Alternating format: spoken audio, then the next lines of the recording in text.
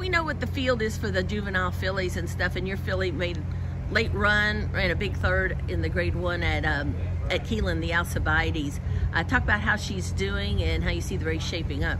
Yeah, Jenny, she ran real well in the Alcibiades. She went a little wide on the final turn, but she finished up good. So she shipped out good, gave her a good gallop yesterday. She ate good last night. She seems happy. She's right over there. And so we're going to take her out and train her a little bit, and it's a 6-horse field for $2 million, but good horses. Yeah, I mean, but it looks like, I mean, there's some good speed in there, which should help her, you know, work in her favor as long as it cooperates and doesn't keep going. We hope so. You know, it's just kind of a speed favored track a little bit, so we need to be kind of close, I think. You've never been afraid to take a shot when a horse is doing well, and you've won Breeders' Cup races because of it. It's a sort of just talk about the, you know, I mean, look, I think she's got credentials. She ran good last time. She's lightly raced.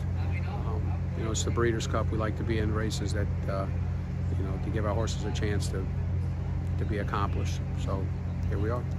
And now you're co-owner of her with West Point. And talk about when you own a horse as well as training the horse, does that change the, I mean, she's not the only horse you own. You've actually had some nice horses. It could change your payday if you get in these big races and you run well. But I bought her as a yearling. I told a couple people that she reminded me of Forever Unbridled, her body type, and I just liked her as an individual. So we bought her and we got her for $100,000. I thought we did real well. So Terry's Finley's West Point Thoroughbreds, they have half of her, and some partners of mine we have the other half. So what, did you buy her and then ask Terry if West Point might be interested in her? Well, we kind of talked about partnering up on a couple of horses, which we did. We bought a colt, and this is the filly that we bought, 2 horses. Yeah, like you said, with these horses, especially when you own them, each race can mean so much financially to you, but it makes a big difference when you own a piece. She's Grade 1 placed, so that's you know, that's big for us. So that'll help us out on the back end of it. A lot of trainers, when they own a horse, when the right price comes around, they're not shy about selling. I mean, have you gotten some offers, or with West Point, you know, they're looking for the action. They want a stakes horse, they want a Grade 1 horse. You know, we're going to ride it out a little bit. We'll see. I mean, if she wins, you know, we'll see. So, I mean, she's worth what we gave for her for sure now.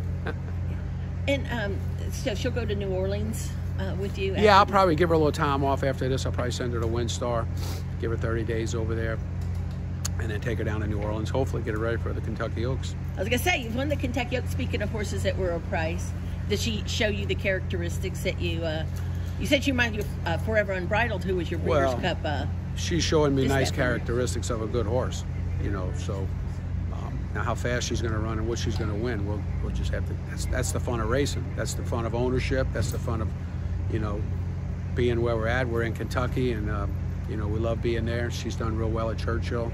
Kentucky racing's on the forefront now, so we had a good day Saturday. We won 3 2-year-old races there, so our babies are running good, and we're excited to be in Kentucky and be here for the Breeders' Cup.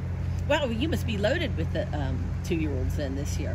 You won 3 on the Stars of Tomorrow. Yeah, we won 3. We've actually won about 12 on the year, 7 or 8 first-time starters, and I've got 3 or 4 more left that I like. Actually, one colt, actually 2 colts. There's a couple of colts and a filly or 2 that are left to run at Churchill that are pretty damn nice.